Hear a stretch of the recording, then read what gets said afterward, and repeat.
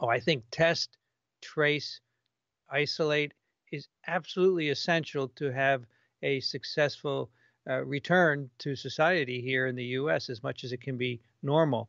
And we haven't done this to enough of a level yet. We have only done it at state levels, but that's essential because if you can identify infected people and then identify their contacts, you can quarantine everyone and limit the spread. Here in New York and New Jersey, we haven't fully opened yet. In fact, New York is remaining closed until June. So it's really too early to tell what's going to happen.